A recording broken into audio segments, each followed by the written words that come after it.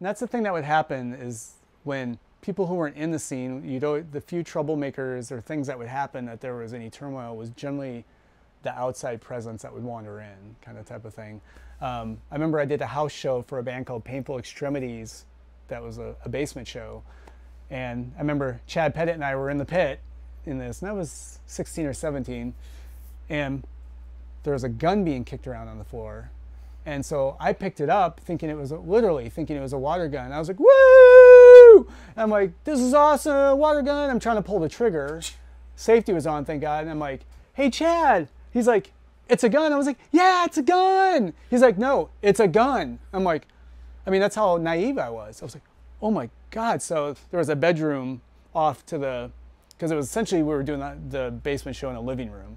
And so there was a little bedroom off to the side. So I went and hid the gun in there. And after the show, this ginormous man was like, hey, I heard you have something in mind. I'm like, well, what would that be? He's like, well, and he opens up his shirt and he's got 2 holsters and he's got another gun in there. And I'm like, I just berate this guy. Like, what, like so many people got hurt, blah, blah. Didn't care, grabbed his gun and left.